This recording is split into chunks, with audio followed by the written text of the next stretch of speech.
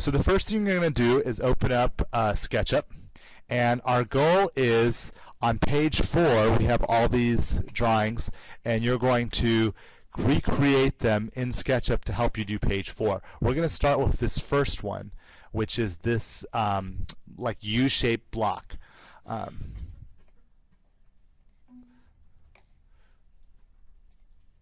What happened here? Cancel. I don't know why I did that. Hopefully it's still recording. Yes, it is. Good. So what you're going to be doing is you're going to draw this shape in SketchUp. So you got to start with which view you want to draw in SketchUp first. I always like to pick the view that shows the most information. So out of the front, top, and side views, which of the 3 views shows the most information of this block, which gives you the best idea of what the block looks like? Actually, the top, maybe not so much. The side is just a block, so definitely not the side. That leaves one more.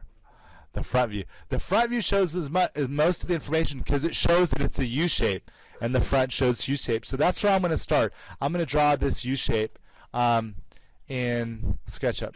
So as I open up SketchUp, I'm going to first kill the lady and then I'm going to open up my toolbar, my views toolbar, view toolbar, views, with the little houses. I'll dock my toolbar over here.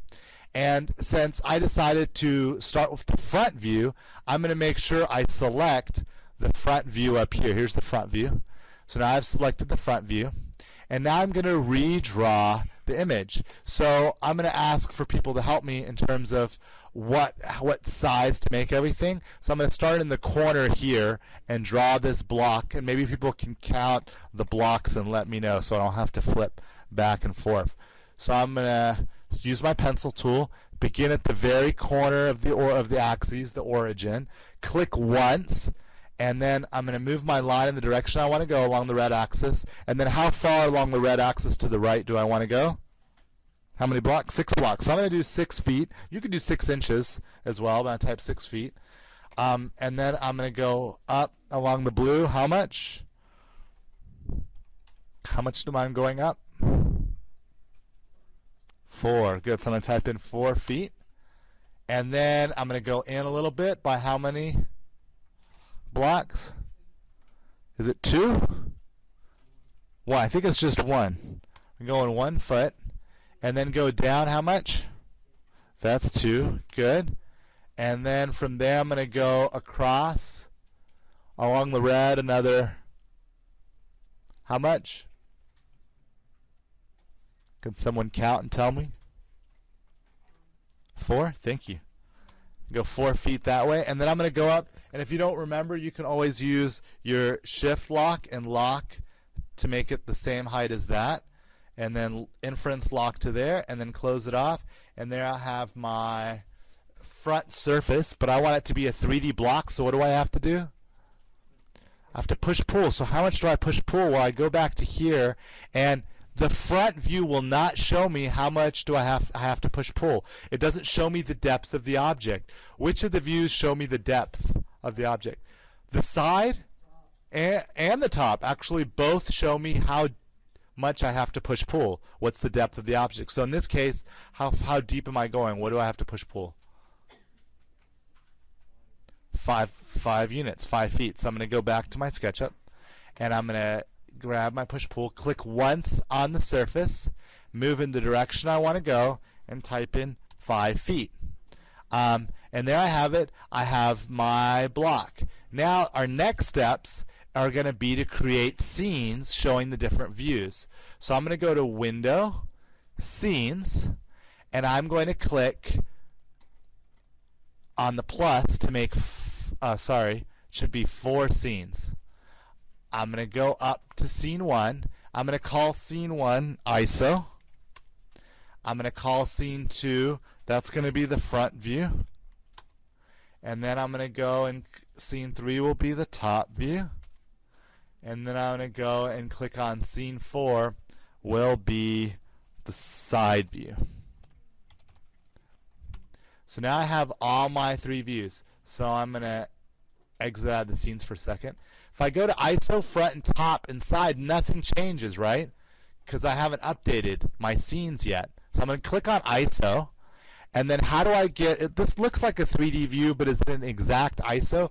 To get the exact ISO, I'm going to go up to my little houses here, toolbar. This is the views toolbar. I'm going to click on the ISO button. And now to save this view, what do? Yeah, right click on the scene tab and click update. Now it's saved. Let's go to front and do the same thing. If I click on front, that's not the true front view. Let's click on the front view tab. Now, does this look exactly like what's drawn on your packet? No, it looks a little different. What's wrong with this? Why is this not looking exactly? I clicked on the front view button. Yeah, it has perspective on. It has all these lines, edges going to a vanishing point in the back. So to turn off perspective, I'm going to go camera, turn off perspective, and now it looks right. It should look exactly what's on the front view of your packet. So I'm going to click update, and I'm going to check. Is that what it looks like? Yep, it looks like a U. Go back and click on top. So for the top, I'm going to do the same thing. Click on the top tab, or top button in the views toolbar, and then go to camera, turn off perspective, update the tab, the scene tab.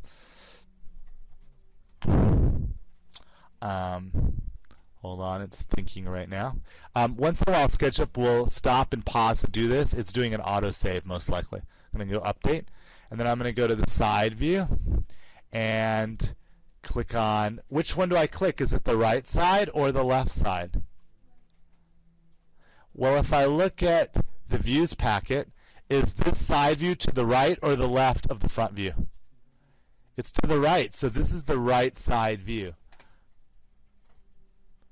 So I'm going to make sure I select the one that says right. There you go.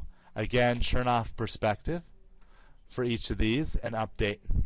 So now I should have my ISO, front and top and side view should be exactly what I want. And they should match exactly to what's in the views packet.